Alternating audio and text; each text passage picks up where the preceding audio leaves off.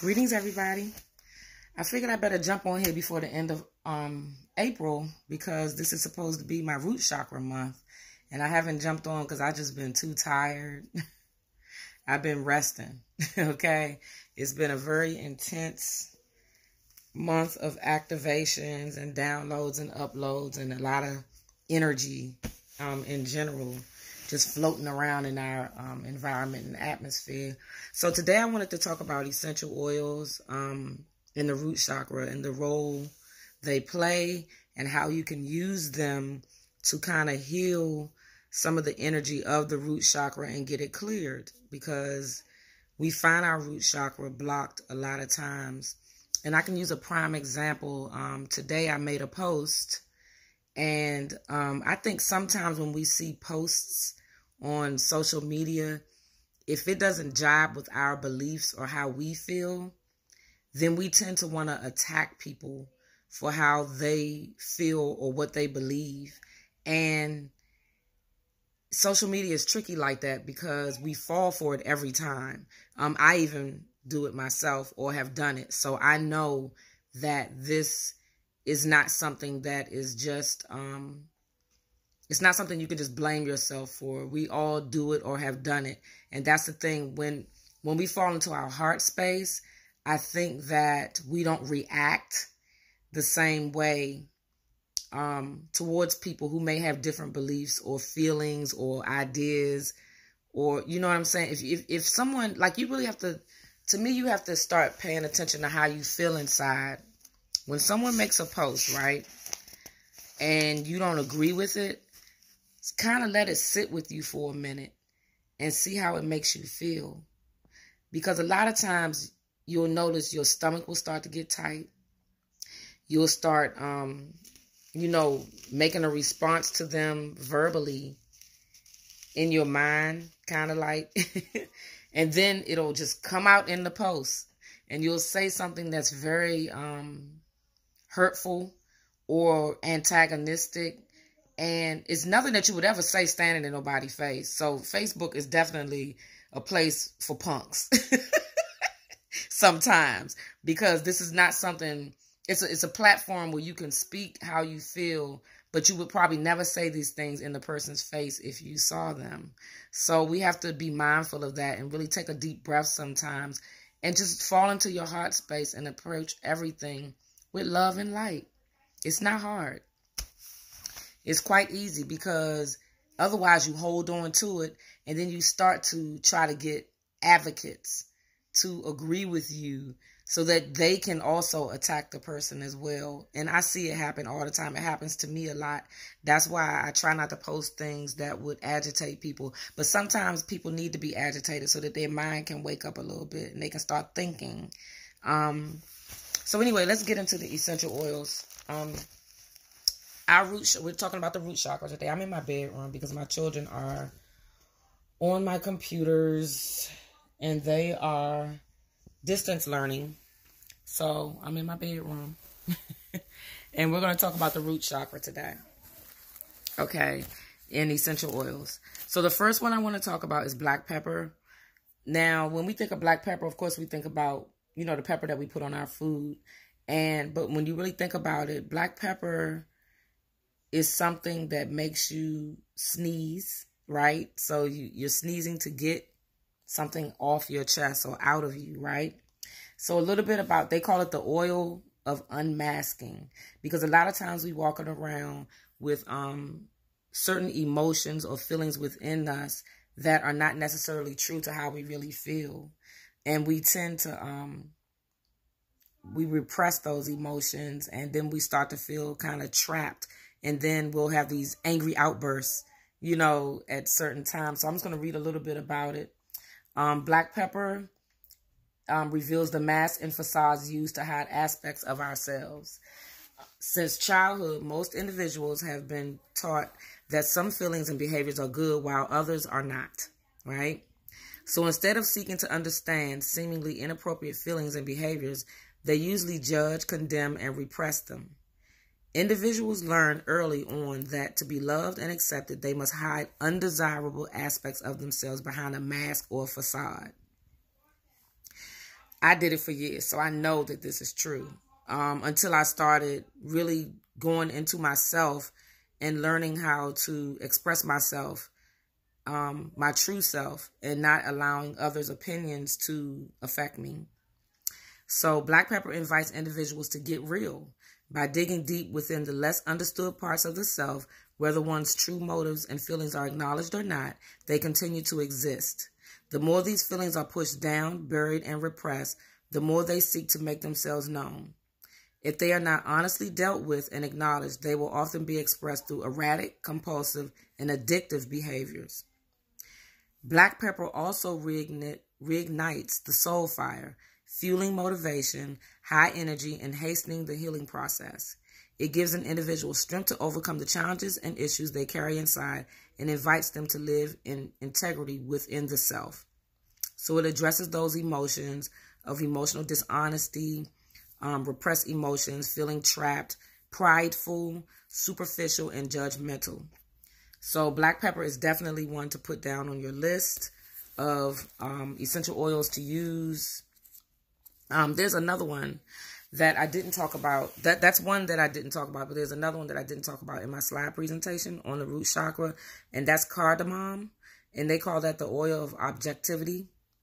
Cardamom helps individuals to regain objectivity and mental sobriety and self-control. Cardamom especially is helpful for times when one's anger goes to their head, causing them to become hot-headed. Anger is definitely one of those energies that blocks the root chakra. So it's not saying you can't get angry, but when you lose control in that anger and start attacking others, that's the problem, okay? So it helps to bring balance, mental clarity, and objectivity during moments of extreme anger and frustration. So you'll see me looking down because I'm reading from my Emotions and Essential Oils book here. And I'm going to post the link to this in my description when I'm done, okay? Cardamom is especially beneficial for individuals with a long history of anger or aggression, which often becomes directed outward, which we know, right? It helps individuals to let go of emotional distortions, which cause them to objectify other people and see them as inconveniences. We need that right now more than ever. Social media is a platform that will make you see other people's opinions or people as inconveniences to your thoughts, feelings, and beliefs, right? So it addresses the emotions of being easily frustrated, objectifying others, blaming other people, and just overall being unable to think clearly about, you know, whatever it is that's bugging you. So I'm going to also post the name of these oils down in the description as well when I'm done, because I'm going to go a little fast because I don't want to take up all your time today. I just wanted to jump on. So also another blocked root chakra symptom is sexual issues in our reproductive systems. Cinnamon is the oil of sexual harmony. It heals sexual issues such as repression, trauma, or abuse, like being raped or aggressive sex energy. It dispels fears of rejection, of jealousy, of control, and pride. So, you know, cinnamon, I don't know, it's something, it was a gum, one of those chewing gums I used to chew all the time. It was cinnamon. So I always had a kind of healthy sex drive. I assume because of it. I probably need to start chewing that gum again. It also nurtures your healthy sexuality.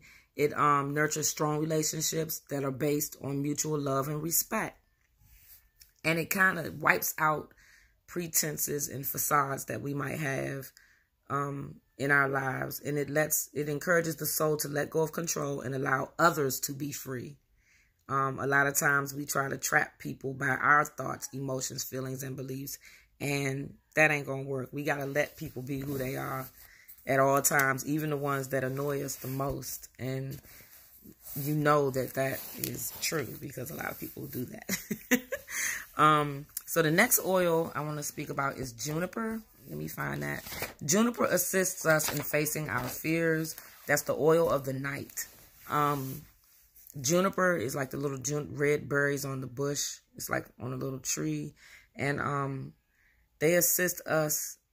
Okay, so fear and anxiety, you know, those are also emotions that block the root chakra. So juniper berry addresses that. And as a child, I used to be afraid of the dark. There was nothing there but me, but I used to be afraid of it so much to the point where I would be paralyzed in fear. I would literally lay in, like, I'm talking about really young, like before 3 years old, I would lay in a bed and pee on myself before I go to the bathroom because I was so afraid of the dark. Not to mention, I had a galactic visitor when I was 3 years old and didn't realize what it was. Something crawled, you know, came stepping into the window, and we were up 3 stories high. I don't know how they got in the window. So I would see through the veil a lot when I was a kid. So I feared that as opposed to embracing it. So juniper berry is known as the oil of night. It assists those who fear the dark or unknown aspects of themselves, right? Like people are afraid of aliens. That's an unknown aspect of yourself. You are them. So stop fearing something that is you. It also helps individuals to understand that those things that they fear are intended to be their teachers. Instead of hiding from what they do not understand, juniper berry encourages individuals to learn the lesson and face their fear. These fears often live within the unexplored areas of self. Juniper berry acts as a catalyst by helping individuals access and address those fears and issues which have long been avoided, right? So I think that speaks to facing your fears and facing the enemy within yourself, which is unexplored. Because quite oftentimes when you fear something, you're fearing just the aspect of yourself. It's something that's already within you that you need to clear out. We have nothing to fear but fear itself, right? So juniper berry assists with that. It helps reconcile and restore the balance between light and dark consciousness and your subconscious thoughts. So it's a great oil to use right before you go to bed, because in that dream state, you can start to heal your root chakra in that way, in that process. Okay. So the next oil I want to talk about is vetiver, and then I'm going to move to a few wood oils. Okay. So vetiver, which is one of my favorites, and I never use this except at night, or if I know I'm going to be in the house all day, just kind of lazing around, because it's a very thick resin oil, and it puts you kind of like in a state of extreme drowsiness and lethargy. So you want to be careful with vetiver. It's called the oil of centering and descent. I just love that, right? Vetiver oil assists in becoming more rooted in life. Life can scatter one's energy and cause one to feel split between different priorities, people, and activities. So vetiver brings the individual back down to earth. You know how you have racing thoughts and feelings of anxiety and things like that.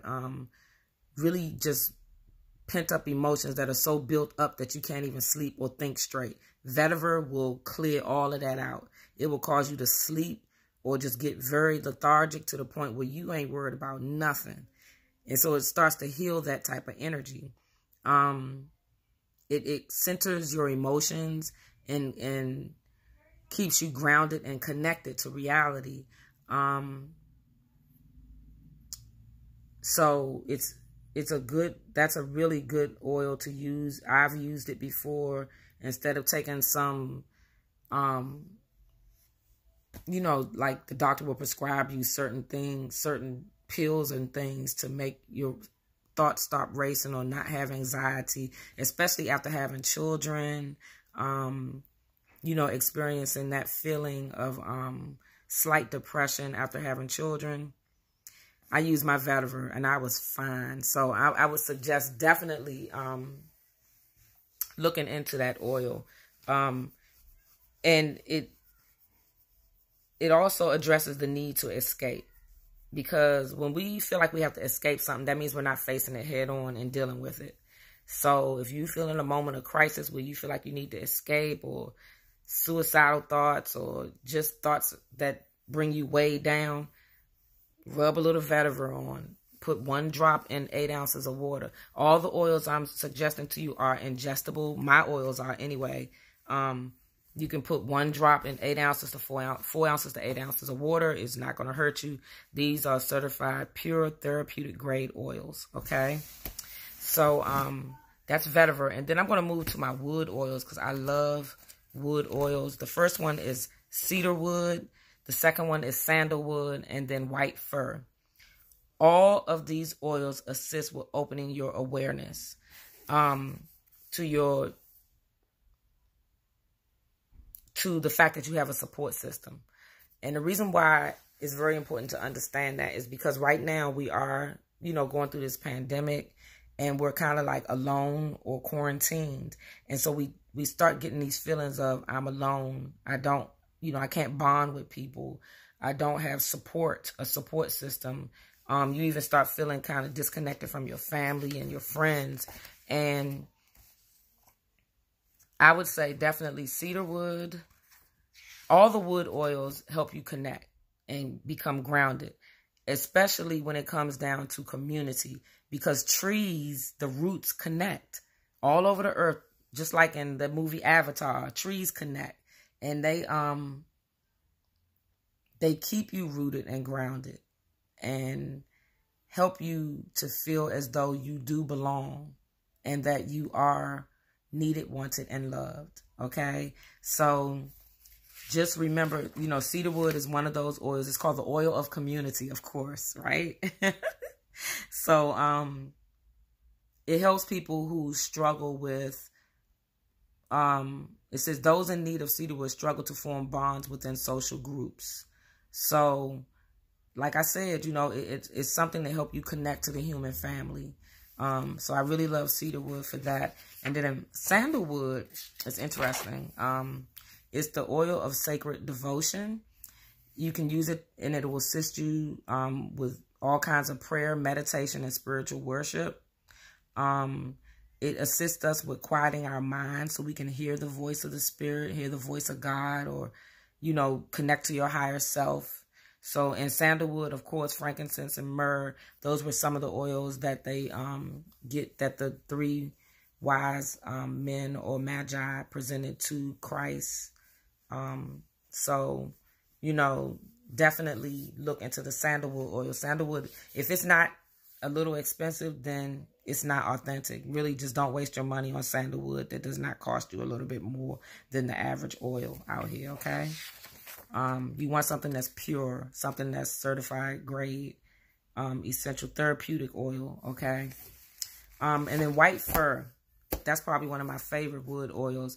The oil of generational healing, which is, healing that generational karma that we carry around within us, whether it be how we were brought up or ancestors who are not so benevolent, you know what I'm saying, who just kind of a little selfish, just want their way so they can use your energy to,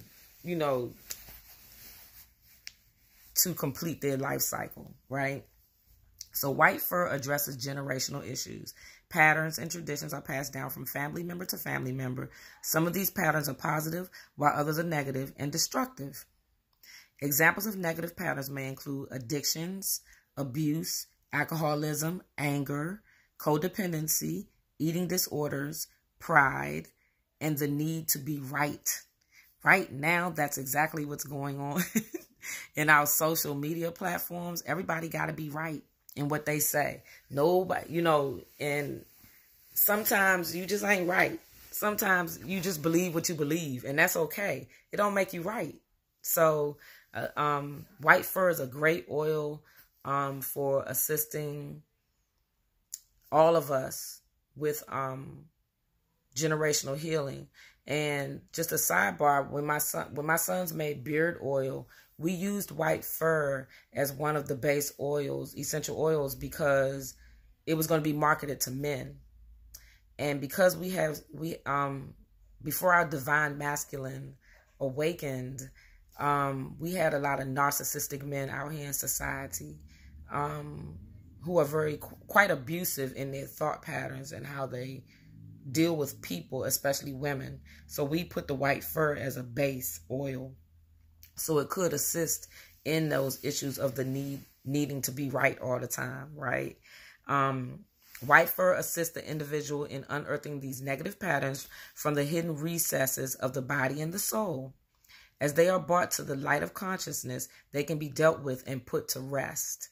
Because we need the divine masculine and the divine feminine to be balanced, right? We work together. No one is beneath anyone. We are side by side working together in a balance. The individual can choose not to participate in destructive family patterns and thereby break the tradition. Breaking the tradition of karmic cycles is so important right now.